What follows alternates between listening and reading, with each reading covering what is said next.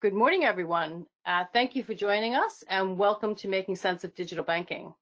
I'm Helene Panzarino and I'm the Director of the Digital Finance Portfolio at Imperial College Business School. And I'm joined today, I'm very happy to say, by Jason Maude, who's the Chief Technology Advocate at Starling Bank. Jason, would you like to tell people a bit more about yourself? Sure. So I am, as you said, the Chief Technology Advocate at Starling Bank, which means my job is to go around and talk about the technology behind Starling Bank. The reason we need someone to do that is because in order to work as a bank, we need trust. We need the trust of our customers, of the industry, and of regulators. And in order to trust Starling Bank, because we are entirely digital and very technologically focused, you need to trust the technology behind the bank. So my job is to go around and increase that trust. I come from an engineering background, so I studied engineering at university and was a software engineer for many years, pure software engineer, before moving into technology advocacy. Thank you very much. I can assure everyone that I was not a software engineer, but I have been working alongside predominantly tier one financial institutions alongside the fintechs to create genuine commercial engagement for them for a large majority of my career. I did, however, start my career in commercial banking many years ago on the correspondent banking side. So I have seen the journey from traditional banking, incumbent banking, through to working with the fintechs, forwarding on to how genuine partnership and collaboration and potentially disruption is affecting our market. And today we're going to go on this journey of how we arrived at digital banking. What do we mean by digital banking? Who are the players? We'll have a look at Starling Bank, obviously in much more detail, how the story started, where it is right now, where it might be in the future. Not forgetting, though, that we will see what the incumbents are doing to combat the onslaught of the digital bank, because it's not that some are actually coming to the fore. Not everyone is just sitting back and seeing, letting it happen around them. And then we're going to look at what the priorities are before we wrap up with questions from yourselves. So we're holding questions to the end, although we are going to start and finish with a poll question. So let me go to the poll as well.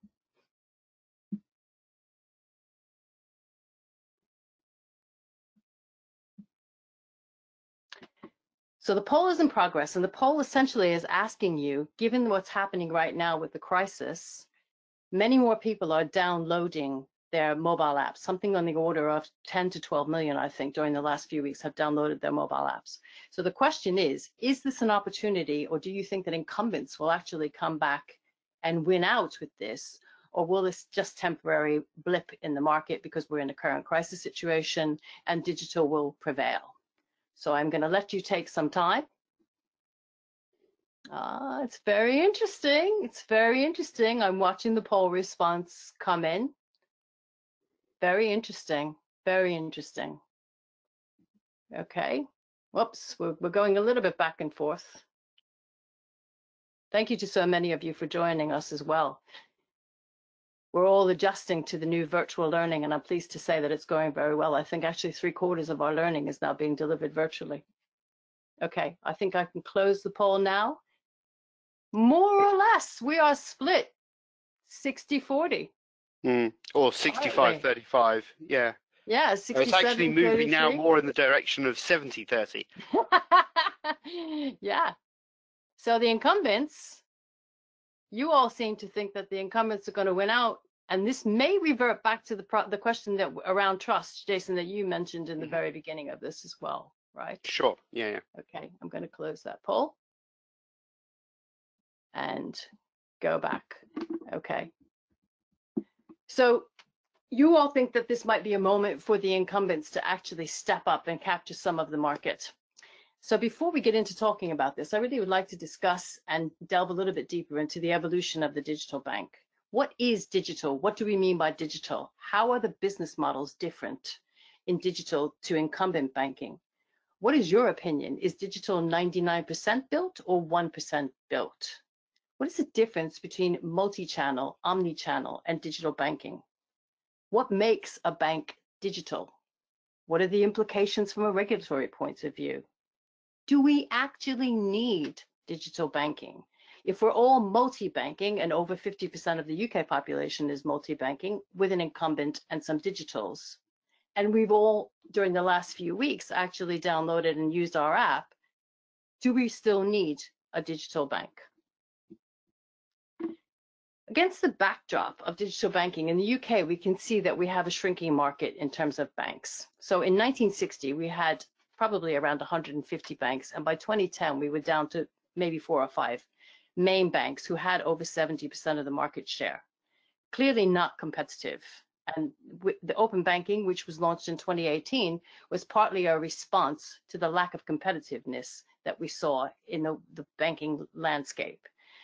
Few does not engender genuine competition, which is never good for the end user, i.e. the customer. At the same time, we could see that the number of bank branches was shrinking in the UK, and this continues to happen. And this is not just a UK phenomenon, this is a global phenomenon. Now, Jason, we'll talk about the fact that with Starling Bank, you don't have any branches.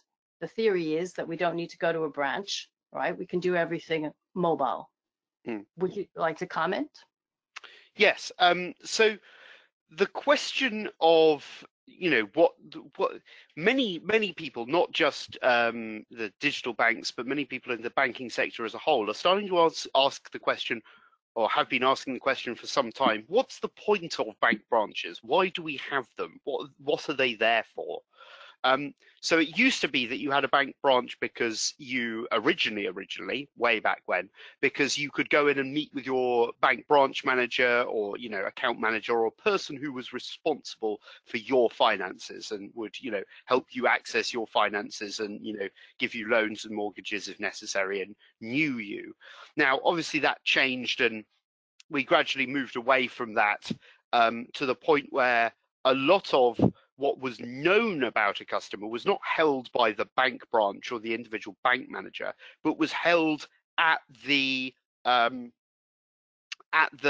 central level in computer systems, and all of the information was in there, and the bank branch was simply the place where people had access to those computer systems. Now the question is, well, if the bank has, if all of the information is on computer anyway in some centralized system, why do we need a bank branch to be able to interpret that for you? Why can't we just give you access to your banking data over the internet? Once the internet came along, that started to be a question.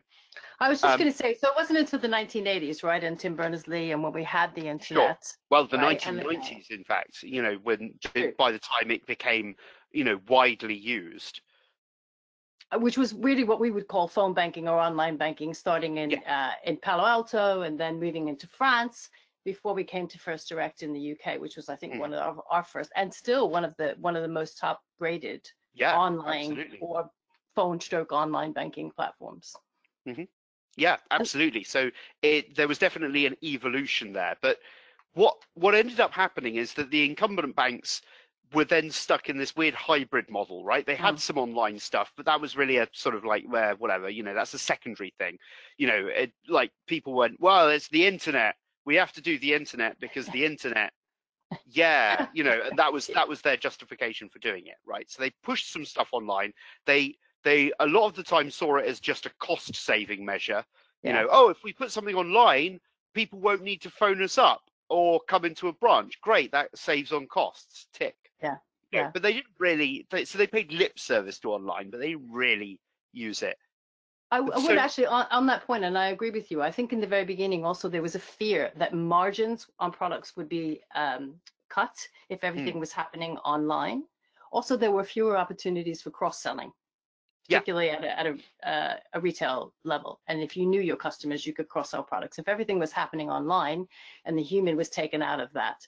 So you're using email as a communication tool. You have the cost savings from having certain things online, but you're missing out on what was a margin-driven. I think traditionally incumbent banks, we could all agree, it was a margin-driven, product-driven, inside-out approach versus a digital, customer-driven, outside-in approach, and it's not on cost, it's on customer service and further engagement. Yeah. the idea that cross-selling couldn't be done online will be a surprise to executives at Amazon, who have made a giant, juggernaut titan of the tech industry by doing exactly that, cross-selling online and opening up, marketplaces and so on, and essentially selling other people's products. They've even made money out of that, which is fascinating. So what happened with Starling Bank is that we came along and we really said, okay, we are going to embrace this digital banking thing, not as just a sideshow, but as a main concern, as our primary channel for delivery is this, is an online delivery system. So we have thought about digital banking from the get-go because that's the only way we can do things. So we are forced to work out how we can deliver everything online. And necessity is the mother of invention, as it is often said. So I think what distinguishes a, say, digital bank from another bank is, are you digital first? Is your digital your primary channel of delivery? Or is it just a secondary thing that you tacked on? This is a point, and a couple of things that have come out of what you just said. I want to talk about business models, but I also want to fast forward a little bit to what is a challenger bank or what is a digital bank. So I'm going to skip around a little bit. I think this is the other thing. There's a little bit of confusion and misconception in the market. We talked about challenger banks. We talked about neo banks. There's a little bit of interchange of terms, and I want to be clear that also, in 2007, 2008, when we were in the financial crisis, we also saw the launch of the smartphone, which is the thing mostly that enabled a digital bank, a purely digital bank. I think you might agree with that, Jason. Mm-hmm. But challenger banks come in all different kinds of flavors. If we look at the mid-size full-service bank, i.e. Metro, for example, which got the first license in 2010 after, 150 years or something in the UK, that's seen as a challenger bank. Then you have specialist banks that do one thing like asset finance or mortgage finance. They're seen as a challenger bank, but they may be a full service bank as well. Then you have the non-bank brands like Tesco Bank, for example, where it's all about the data and all about the loyalty, but really less about the banking, right? Which is why they get taken over or acquired by other financial players in the field. And then finally, we come back to the digital only bank, which for me started with the fact that it was in the palm of my hand or in the pocket of my trousers, and that was the thing that I was going to be interacting with digitally without the cost infrastructure of a branch network and lots of people. Although I know you have more and more people, we'll talk about that. You don't have 300,000 employees distributed globally. The bank that I first started working with was the third largest bank in the world. Our cost structure was crazy, and our tech was incredibly siloed. And I think this is the other thing that I would love to explore with you is micro versus monolith. And going back to your reference to Amazon, who, by the way, Amazon Prime people say they might bank with them if they create a bank. Amazon and its marketplace model. And I'd like you to share the business model and the marketplace model with us today that Starling Bank has. Sure. So how we make money, how we are a viable business or attempting to become a profitable business. We are not yet profitable, but we certainly before COVID came along, we hoped to be profitable by the end of the year. Now, COVID is throwing up challenges and opportunities, so what happens now is anyone's guess. But anyway, how do we make money? So how Starling makes money, you might expect to be exotic and exciting, but actually it's fairly boring. It's a fairly boring standard way that a bank makes money. So we take deposits from customers, we invest those deposits in Bank of England gilts, and we make some money off that. We lend that money out, or as much money of that as we are allowed to lend out by Which is a relatively new thing, isn't it, for Starling Bank? It hasn't been that long that you've been lending. We've always been lending in the sense of overdrafts. Overdrafts. So that has been there since the beginning. But in terms of actually personal loans and business loans, those are newer features. And indeed, we are a member of the the government Sibbles and Bibbles schemes, which are the government-backed loans that are designed to deal with coronavirus and the effects that is having on the economy. Yeah. But anyway, that's a relatively new thing. But we do lend money out, and we make interest from that. We also make money from MasterCard interchange fees. So whenever you go and use your card at a shop, a tiny fraction of that money comes to us. And then the other main way we make, so another way we make money is by our marketplace partners. So we have a marketplace where we integrate your Starling Bank account, if you wish, with a variety of different providers of things like insurance and mortgages, pensions, and so on. Those we will make money off. We have started very, very recently selling some premium products, particularly for our business customers. So we can make money off that. And finally, we sell our connection to or hire out, I should say, our connection to the faster payment network and other payment networks to businesses, corporates who want to, make bulk payments. So that's another way we do it. Now, all of this, you might be thinking, well, the margins on that must be incredibly small, and you are correct. The margins on any individual one transaction is measured in fractions of pennies. So we are going for a large volume of very small transactions. That's how we make money. Now, the other thing you might be saying is, well, banks can't make money off that. That's impossible. Everyone knows banks can't make money off that. The reason other banks, incumbent banks, can't make money off that is because they have a huge cost base. And the other thing that gives us a shot at profitability with this model is that our cost base is dramatically lower than it is at other banks. If you look at reports about how many customers each employee at Starling Bank supports, it is dramatically lower than what other banks are supporting. Other banks need many more employees to support one bank account than we do. Orders of magnitude, or an order of magnitude at least, difference. So the difference here is that we are basically running an incredibly tight margin operation where we have very low costs to support small margins, and if we get large volumes, then great, that will make us money, and that is how we operate. So and one of the great things about that, just as a final thought, one of the great things about that model is it encourages us to try and make the bank as good as possible.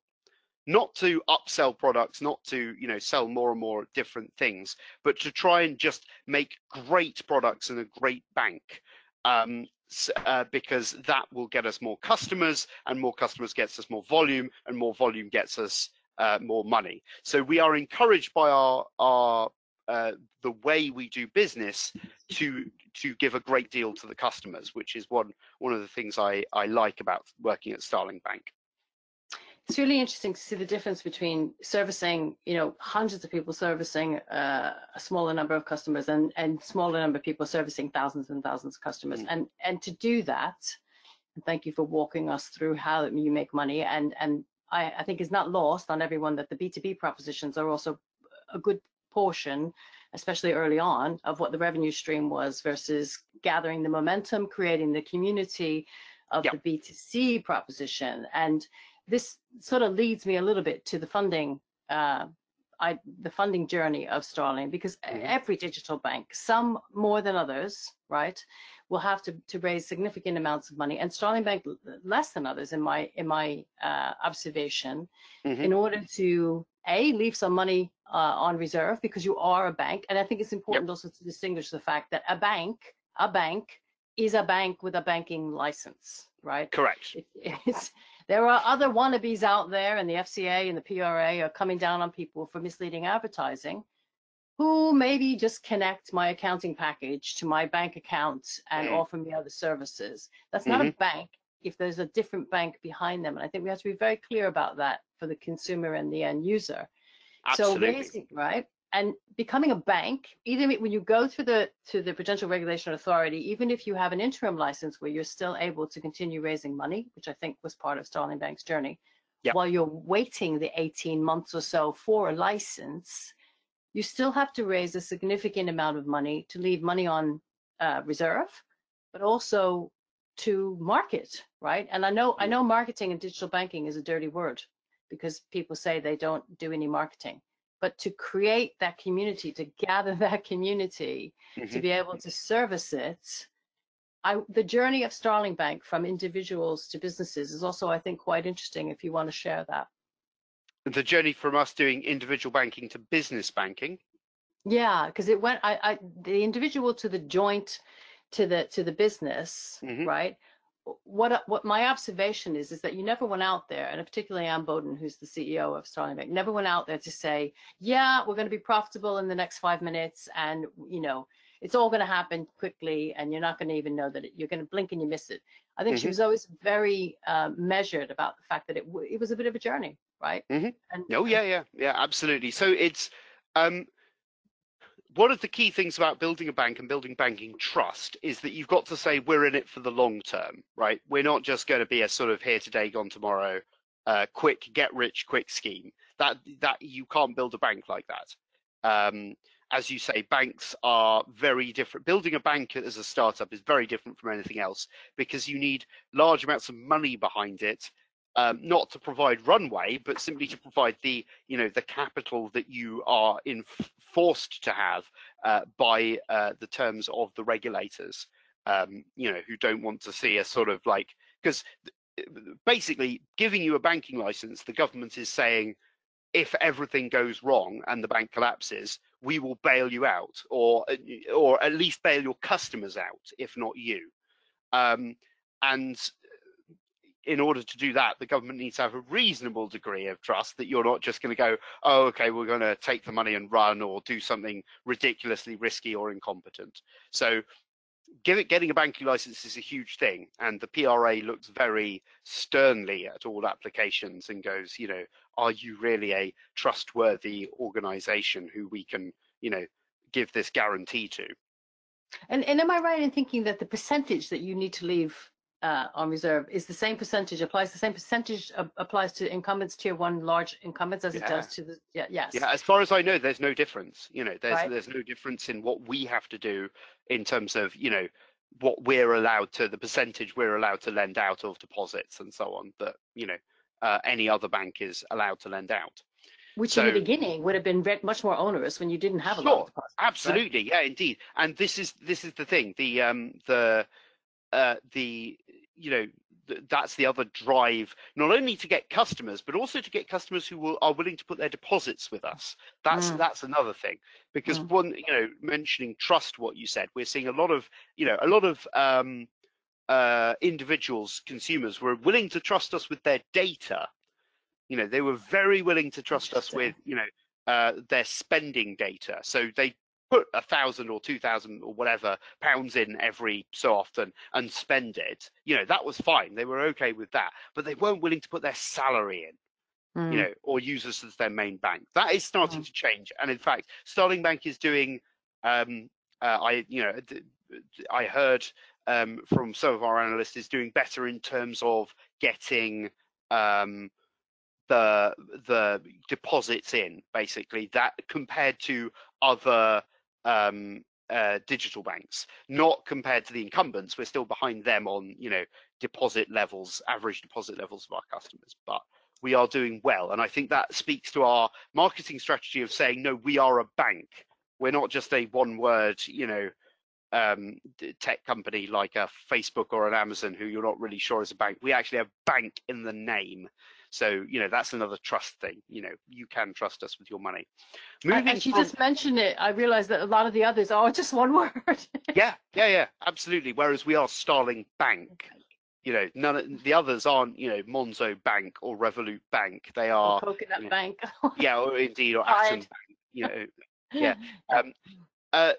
What we have done in terms of moving from consumer banking to business banking, we did that as a result of going, oh, there's a, like a lot of innovation at Starling, what happened is we built the tech, and we built the tech in such a way that it was fairly malleable, fairly changeable. It was easy, you know, it was resilient enough to change. A lot of the time, the reason tech doesn't change at um, other older incumbent banks is not because it's not changeable, it's because it's not resilient. So they fear that if they come along and, you know, press a button somewhere to change something, the whole thing will come crashing down around their ears. Whereas we built the tech from the get-go with the idea that not, you know, if something goes wrong, what would we do? We built it with the idea in mind of this will go wrong. Inevitably, this technology will go wrong because all technology goes wrong. So we're not going to sugarcoat it. We're not going to pretend that we're better than other people. We know this tech will go wrong. So what happens when it does go wrong? How do we recover? And how does the tech recover itself? Because that's the best way. If the tech can recognize, oh, something's gone wrong, I must recover. You know, that's the best way of doing it. And because we did that, we were able to make loads of changes with you know, a reasonable degree of confidence that our tech would just go, oh, something went wrong there, I'll try making that payment again. And can I ask you, do you think in relation to what happened with the TSB, and for the audience who are not aware of it, the TSB, which hived off from, I think, Lloyds Bank previously, with Banco Sabadell, they were part of the Banco Sabadell group. I think they made an investment in, and they were trying to migrate the technology from the TSB technology to the Banco Sabadell technology, resulting in a catastrophe which went on for months. If you want to just talk a little bit about that. Yeah. So this is a funny funny story, unless of course you work at TSB, in which case it's not. Or you're a customer of TSB. Or you're a customer, or indeed you are one of the regulator who will not find this amusing. So what happened is that TSB was part of Lloyds Bank, and then during the financial crisis, HBOS, another bank, got into a lot of trouble, and Lloyds came along and bought it. And the regulator looked at Lloyds TSB Halifax Bank of Scotland, as it now was, and said, this is slightly too large for our liking. You're going to have to split up. So they split TSB off into its own separate world. Now, splitting a bank is a bit of a nightmare. And one of the nightmares is for the technology people, because you know, the regulator might just come along and say you are split, and, you know, a magic legal wand is waved, and now you have two separate entities. But all your data and, you know, your customer data and what's going on is stored on one system. So you have to split that system up. So TSB said, right, well, we'll create a new system with the Bank of Sabadell and so on. And so they started creating and migrating over to this new system. And Lloyds said, well, you're using our system, so we're going to have to charge you. So they signed this contract, and Lloyds had better lawyers, and TSB got charged through the nose for this. And so there was this desire from TSB going, this you know, hiring out Lloyd's system and keeping our data on it is costing us so much money. Quick, we have to move over. We have to move over. So there was this rush to develop this new system, and just before the launch, one of the executives, I forget whether it's from Bank of Salvador or TSB, boasted, "Hey, we are going to be launching 2,500 man-years worth of work tomorrow." Now, if I had heard that as an engineer and I was working on that project, I would have booked the next flight to Cuba and have been out for the launch, if not over to a different company. The prospect of launching 2,500 man-years worth of work at once is, to me, a nightmare. I do not know how any risk department would sign it off. I would have been having, you know, a heart attack if that would be, you know, happening. It was just totally like irresponsible amount of code to try and big bang release at once. But they did, and everything went wrong. Inevitably, you know, things would have gone wrong with that. Because if you're releasing that much code at once, not only can you not know everything that you're releasing, you can't possibly know, there's also interactions between all the different pieces of code. And you've no idea if two things that you have tested individually work fine on their own, but together they don't work. And if you're releasing that much code, the potential number of cross connections and cross bugs is huge. And inevitably things went wrong. My favorite story is that during this period, the new code confused whenever you switch banks, as lots of people were doing out of TSB at that time, you have to cancel all your direct debits, or you have to tell BACS you're cancelling your direct debits. And the way you do that is by sending a BACS message with a code 3. Code 3 means this direct debit mandate is cancelled because the user has switched banks. TSB confused code 3 with code 2. Code 2 means this mandate has been cancelled because the owner of the mandate is dead. So what happened is loads of people switched bank accounts and then received letters of condolence from their energy suppliers, who automatically sent them out saying, "We're sorry that you have died. Of course, we will not charge you for your last bill. Very sorry, condolences to the family," and so on. And people were reading these letters going, "Why have I died? Why does my energy supplier think I'm dead?" And it's because the bank confused code 3 and code 2. A real world representation of what happens behind the tech scenes. And actually, people were not able to access their accounts for months, weren't they? Absolutely, weddings were canceled. People were there were so many problems. Yeah. I mean, it got to the stage where, you know, apparently the regulator basically just set up an office in TSB's offices. You know, that's hearsay, so I'm not entirely sure if it's true, but it, you know, I wouldn't be surprised if, you know, they were taking a very dim view of this technology change. And I think that what's important here, and I think the point to emphasize, is that the incumbent banks take a very different view of technology risk to the digital banks. Incumbent banks view technology, the risk of technology, the inherent risk is in changing technology. So they try and wrap technology change in procedure to make sure that things don't go wrong. And they, you know, have a list of procedures as to, you know, oh, let's make sure that this technology change doesn't go wrong. Here's the checklist of things that could go wrong. Let's check them all off. Now, what that means is that any time something does go wrong, when they have the post-mortem, what happens is that everyone sits around and goes, well, what went wrong? And no one can be blamed. No individual can be blamed because they followed the procedure. You know, we followed all the points of the procedure and we've got a record to say that we followed them all, so you can't blame us. You know, it's like it's an arse covering exercise. They can just hold up this piece of paper and say, well, we can't blame us. And so in the end, the only thing that can be blamed is the procedure. So what happens? Well, people say, well, the procedure is at fault. We need to change the procedure to take account of this new problem that we've encountered. Let's write another few boxes on the procedure. So the procedure gets longer. And every time this happens, the procedure gets longer and longer and longer and bigger and bigger. And you've got this huge, giant stack of paper going through all of these procedures about, oh, all of these things could change. You know, all of these things could go wrong. Please check them all. And no one remembers after, you know, a couple of years why such and such a line is in the procedure. Everyone's forgotten, but it's in the procedure document and the procedure document must be followed. It becomes a Bible. It becomes like holy dogma that you cannot avoid this procedure document. Jason, I'm gonna when we go on to do a RegTech course, I'm gonna have you back because I think you've just opened up the whole of the RegTech conversation as well on the incumbents. Yeah.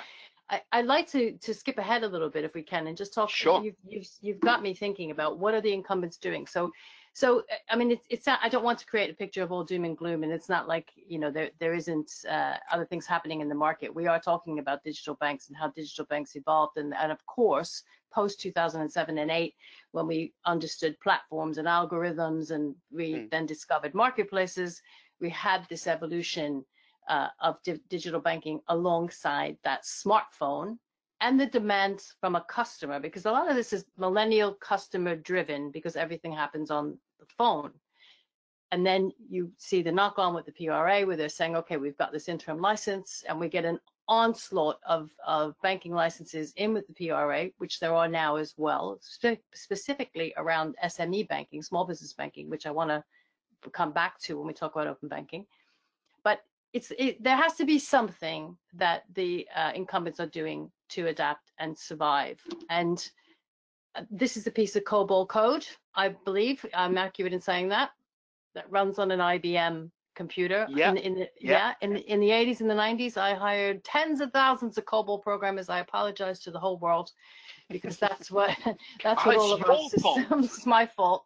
That's what all of our systems are running on. And in a serious note, that's what all of the, for example, in the US, that's what all the the COVID welfare systems and state systems are running on, siloed, non-communicative between each other, COBOL systems with very few people alive, literally, and working who can program in COBOL, a language developed in 1969. And I love the old, very sexist, she's in the back on the bottom of the picture there, the woman is in the back doing something administrative while the men are talking seriously. But also there's a picture of the cloud. And I'll talk a little bit about cloud technology, because you are totally in the cloud with Starling Bank.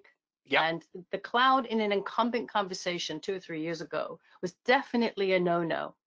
And I see now more and more of the incumbents saying yes to the cloud. Why is the cloud important? So the cloud is important because it allows you to scale your banking systems in a reasonable manner. So before the cloud, you had, so for those who aren't aware, let's just explain what the cloud is in practice. The cloud is basically computer server time that you can rent. So you're basically, when you say things are on the cloud, what you mean is that someone has hired out some server time on a server somewhere from a group of from a an organization like Amazon or Google or Microsoft usually. Now the server, all they've hired is the server time. They haven't hired the server. They don't know where the server is, what's what else is running on the server, how the server is maintained. They have just got a reasonable guarantee that this server will be safe and secure, and Amazon have this what's called this dual security model, that they provide the security of the cloud and you provide the security in the cloud. So and the regulator is happy with that? Yeah, absolutely. Yeah, the regulator is happy with that. I mean, Starling Bank is a regulated entity, and with the exception of a very few things which still cannot be on the cloud, mainly to do with the transmission of card numbers and pins and so on, which is still requires physical infrastructure. We are entirely within the cloud. So the cloud allows you to basically come along and say things like, well, I'd like to try doing this. I think we should try doing business banking. Now, if you weren't in the cloud, what you would have to say is, I want to try doing business banking. Therefore, I'm going to have to invest tens of thousands, hundreds of thousands of pounds in servers. I'm going to have to buy physical servers, have them shipped over to my office, have a special room built with special fire safety equipment to make sure that we can put out any fires in the server room and protect them and so on. And we're going to have to put a load of security around so that no one can just walk in and plug something in like they're in Ocean's 11. We're going to have to do all of this sort of stuff to make sure that it's safe, secure, and so on, and in our building. And we're going to have to hire a load of people to maintain these servers on an ongoing basis. My dad told me a story once of he was working in a firm that had a big server room, and the servers were only on during the weekday, so they were only cooled during the the cooling during the weekdays was manually done, but it was automatically done during the weekends. And that worked fine up until Bank Holiday Monday, because no one had thought to put bank holidays in, and they came in on Tuesday and found that some of the servers had melted, or their insides had melted, and there was solder everywhere, and the whole thing was fried and useless. I think it's still true to say there are rooms full of shaky machines that are creaking at the edges. There are rooms full of big machines that look not unlike the one that the woman is working on there. I would actually say, if that picture was taken in the 70s, the woman is probably the technical one. Yeah. because back in the 70s, we often think now that software engineering and sort of programming of computers is biased towards men, but that only started in the 80s. So before then, it was more of a it was actually there was more of a balance. Thank you for that. It's We're probably trying that to the get men, women into tech, right? yeah, the woman is probably sitting by the computer because she's the one who knows how it works in that picture. Presuming that's the 70s, it might be the 80s actually, given the haircuts. Yeah, there are still rooms full of servers running COBOL, which no one knows how to maintain anymore. But the brilliant thing about the cloud is that you can come along and rather than having to buy the server for an enterprise that you don't know whether it will work or not, you can just say, okay, we'll hire some server time. And then if the product takes off, great, we'll hire more server time and expand, and upgrade to a bigger size of database or what have you. Or we'll just ditch it and you pay for what you use rather than being, left with a giant server that you bought that is now useless. Jason, I want to carry on with this conversation of the cloud and the marketplace. And as I said to you, we're talking about incumbents and what they can do, what you're doing, and some of the questions that are coming in from people who are listening with us are around the open banking side of things. And I want to talk about open banking, which in the UK on a very wet Saturday afternoon had a very quiet launch in January 2018. Not meant to be a revolution, meant to be an evolution. Brought about because the Competitions and Market Authority saw what was happening, as we saw in our previous slides. Too few banks servicing too many people, not enough competition. Banks were not self-regulating to change that. And so they mandated that they would have to share the data with permission from the customer, of course, so that we have this two-way traffic. And if I buy something on Amazon, on that marketplace, I can pay Amazon directly without having to go through paying MasterCard in the middle or go through my bank and do something else, but effect the direct translation, right? Sure. Yeah. So this always comes up in the question of you're built on the marketplace, you're in the cloud, you work through the APIs, the application programming interfaces, which is the new technology that we're all communicating with, non-standardized, I might add. But what do you think that you are born with it, it's native to you. What do you think the incumbents will do about this? Are they happy to get with the APIs? Very frequently I hear people like Shefali Roy from TrueLayer slamming them because they're not picking up quick enough. Are they in danger of becoming dumb pipes, or is the mandate and the will of the people, i.e. the customer, going to force everyone to get on with API marketplace customer relationships? I think it will. So I think the will of the people will come in and force the implementation of APIs for the public APIs for the easy and secure, simultaneously easy and secure transfer of data. When a killer application of open banking or data transference gets produced. So I think the problem at the moment is that banks are that we've got this ability to transfer data from place to place to place, and for a customer to come in and say, I would like my financial data, please, and I would like to take it and move it over here, thank you. But at the moment, we haven't found anything where everyone goes, well, obviously you do that. Why would you do anything differently? And that obviously requires data transference, so you have to get with the program. And I think once someone finds that and implements it and does that successfully, then suddenly it will become mandatory, mandated by the customers. Basically, the customers will go, well, if you don't have easy data transference, why would I bank with you? Why would I bank with you when it'll become like a bank that says, oh, put your money in this bank and then you can't take it out again. Yeah, Customers would go, why would I bank with you if that's the case?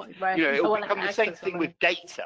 They'll be going, well, why would I bank with a bank that doesn't allow me to transfer data? But in order to do that, you need something to come along that will allow for that. Now, at the moment, we've got things like account aggregators, which are fine, but like a few people use them, but it's not like everyone's clamoring and saying, oh God, we need account aggregators now, So the things that I can think of are the thing that I thought of how this would happen is basically things to do with flow efficiency for the customer.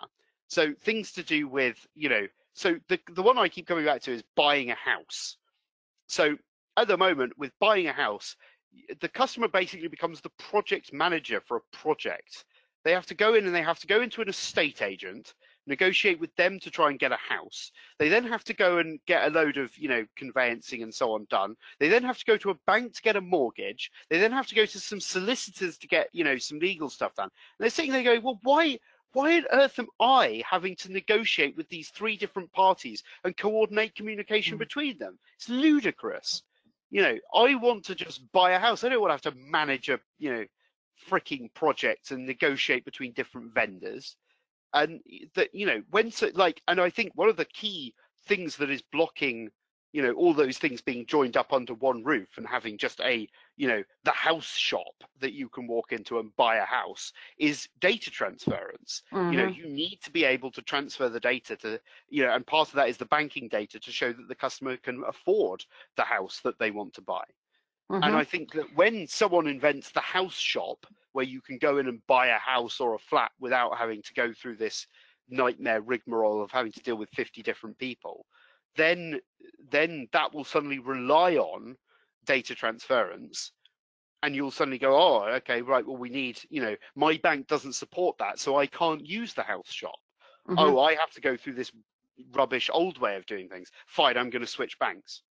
I think if any one of the 100 or so people who are listening to us sets up the house shop, they should credit you, Jason. But and I there you go. There's your $1 billion idea right there. That's right. You heard it here first. And I appreciate that the part of technology, and particularly in fintech, I mean, it is meant to be the technology of the day that answers the financial needs of the people that need to, the consumer that needs to use it. If it doesn't start to make life simpler and in real time embedded in my life, then we haven't achieved our aim of what fintech set out to do. I want to also, I'm conscious of time and answering questions as well, but I want to also touch on someone from Brazil has given us a really good overview of the 80s and the 90s and inflation and how it affected the incumbent giants. And towards the end of the question, it's around having some comments on how to accelerate competition from the regulator and consumer perspective in the post-pandemic scenario. And I also would like to bring in here, I think it's important to highlight that, I mean, we see it in here and we see it in the US, and I'm sure people see it around the world, to get the money out the door for the pandemic rescue packages. Yep. Fintechs or digital solutions, in my opinion, particularly around SMEs, have really come on into their own. If small businesses didn't understand open banking features and benefits and how it worked for them before, they definitely understand now. So maybe in connection to this question, do you think that a silver lining from this horrific crisis is that there will be more competition and the regulator and the consumer perspectives will be considered in the solutions that come forward post-pandemic? Possibly. I'm not sure that the pandemic is going to do much to accelerate competition necessarily, because the main thing that's going to accelerate competition is mass transference of accounts. At the moment, you had your slide before of the consolidated bank accounts, and you came down consolidation of banks and building societies, which came down to 6. Now, what needs to happen ultimately is those 6 need to divest themselves. Like customers need to get out of those 6 and move into other banks, right? And the government can do so much. The government's done things like, paying people to leave the 6 and come over to a new bank. But until people actually decide, what, we need to come over here and join this bank, they won't be able, there won't be the competition that's necessary. Now, you're right with businesses. Small businesses are in a very weird place right now, and they are finding that banking entirely online without the need to go into branch, and particularly with a group of people who understand their needs, are trying to help them automate and are trying to provide them, as quickly as possible with the support they need, such as Starling. That is proving much. That is proving a big jump, a big movement of business bank accounts. And we're also seeing, I think Monzo overtook Nationwide recently as the having the current account switching crown. I think we can mention here for people who are not UK residents, switching in the UK, people are more likely to get divorced than they are to switch their banks. Yeah. And I believe in last year, it went from 2% per annum up to 7%, which you were leading the way in. And now also we're seeing that Monzo is getting the switch as well. And I think there's a little bit of Stockholm syndrome with your incumbent bank.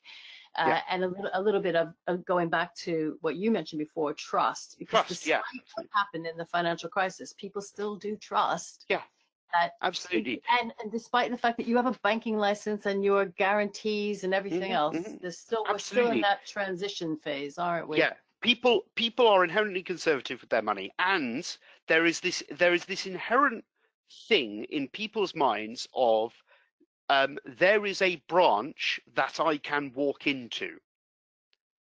There is a physical building where I can walk into where my money is stored. Now it's not stored in that building. That building just has access to the same computer systems you do. Maybe even, in fact, with a worse interface than you are accessing. But this fact that there is a building that I can go into and harangue someone about my money, that is the important thing for people. And at the moment, so I think what's going to eventually create this competition, this transference to digital banks, is not the coronavirus, because I still see huge queues of people waiting outside bank branches for some bonkers reason out in the streets. It's going to be gradually, people are going to accept that accessing their money through their digital offerings is going to be just as safe as accessing it in the bank. And that will happen very gradually. And this is where age does play a part, because I think that the younger generations will more and more accept with, like, no, it's online. It's, that it's just as safe as it being in a, physical location. And I think what's the difference? We don't know what's going to happen post-pandemic now, but I think one thing that I feel very much, I've always been a fan of the hybrid solution where you can utilize a branch, maybe for now, for people coming into work and not going into a big office, but also to be able to network with other businesses and things like that. So I've always felt that a little bit of the hybrid works, but I don't know. We'll see how that plays out. I'm mindful of the fact that we absolutely want to also take the poll again, and I'm not forgetting that we need to talk a little bit about security as well. So let me just see in terms of questions. We have the engineering and regulatory requirements. I think we've spoken about that, and I think we are sharing everything later on. So from a security point of view, and maybe this goes back to the cloud as well, how is that working now? Because we hear all the time that there were breaches of data, in their tens of thousands all over the place every day, and there's nothing that we can do to combat them. At the moment, we're seeing a lot of scams, financial scams around the coronavirus. And I just as an aside, I would urge everyone, if you can, to join us in July for our digital programs on digital banking, and then our follow-on programs on cyber, where we're going to go into this in deep detail and do a couple of simulations. But what do you think about that, security? Security, yes. So I think that, so first of all, if anyone says to you, our system is completely secure, impenetrable, leave them as quickly as you would leave the Titanic. They are lying. Either they are lying or they have no idea what they're talking about. Anyone cyber on the line? No system is impenetrable. No system is without its security flaws. No system is unhackable. The important question is not, is your system hackable or not? Is your system secure? It's how do you secure your system? How do you ensure, that you are constantly keeping up with evolving security and fraud threats? That's the important question. So Right. at Starling Bank, we are constantly trying to attack our own systems. We are constantly Ah, trying to, run penetration tests both internally and with external contractors. We have a right, bug bounty program where we basically go, uh, we put a dummy version of the bank online, and we say to people who have signed up to our bug bounty program, if you can find a way to break into the bank, we will give you money. And they do. They come along and they find ways to break into the bank, and we give them money. And that basically means that they are finding security holes before criminals find them. right, And we are rewarding them for that. right, And it's fascinating watching these. I've encountered some of these bug bounty hunters, and they are fascinating people because some of them will concentrate on the most specific things. They will attack they won't bother trying to, go, I'll try and hack into this way. I'll try and hack into this way. They will just have an automated setup which tries to hack into a system in one specific way. And if they can't find a way to hack in that way, they'll move on to the next company's system. And so on, because they are very specialized in looking for one particular way of hacking into the system. They're fascinating. So we've got all of these different ways of protecting ourselves. Fraud, we are constantly having to monitor on involving fraud threats. We are starting to try and deploy machine learning and AI to combat fraud threats, because that is one of the machine learning and AI gets a lot of hype and a lot of use cases proposed which are just completely useless. But fraud is one of the places where I do think that machine learning and AI can come in and actually help. And mm-hmm. so we are trying to combat that in that way as well.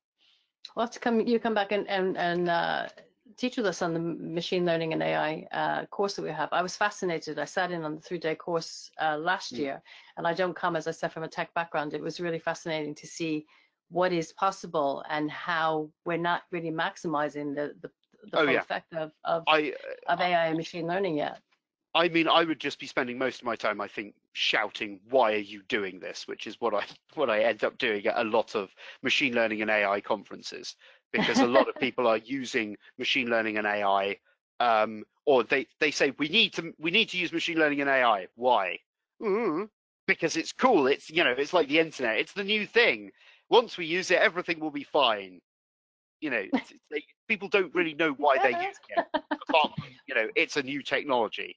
You can join us further on, and we can discover why. I say this because actually at Imperial, what we're trying to do is have join up the dots, that you're not learning anything in isolation, both online and offline, and that you can communicate with everyone in the forum. And I today, I mean, I think I know we've gone a little bit off the plan of the slides, and I apologize if people were following along in sequential order, but I think we have covered everything, bar saying that some of the incumbents are launching a response, as we see with Metal, for example, at RBS, and they attempted it with Bow, which was a pickup on student banking from a business called Loot, and that failed miserably because it was not a genuine internal, I want this to be a digital solution for a specific audience. It was something that they acquired from an investment. And I think if we go back to the beginning of today, digital needs to be from the top down, the bottom up, and the sides in. You need to be born digital for it to be effective. Plug and playing onto a COBOL siloed stack somewhere is not the answer. And if your CEO doesn't believe in digital, then your customers are not going to buy into digital. And I think now we have enough proof points over the last few years to say that this is so. And if you'll all indulge me, I'd like to take the second poll question, which is the same question, but we're gonna see how you feel now. Okay. Well, it's now starting to hover around, well, in fact, around the 50, 55, 40 mark, 45, 50. Well, we're coming into being sort of neck and neck, Yeah. right? I think we are almost split now in terms of the poll, No, that's good. right? Well, and I want to say that I hope everyone will come and join us in July. The dates are July the 13th to the 23rd for digital banking. Jason, that includes you as well. I would love for you to come back and join us so we can go a bit deeper over the longer period of time. We'll be doing 90-minute sessions over a period of days. I'm really looking forward to it, and I'm thankful that everyone is joining us on this virtual journey. Yeah. With 1 minute left in our time together, I would like to thank everyone who joined us. I'd like to see you all again later on in the year. And Jason, thank you very, very much for going on this digital banking journey with us. Thank you very much for having me. Thank you. Pleasure.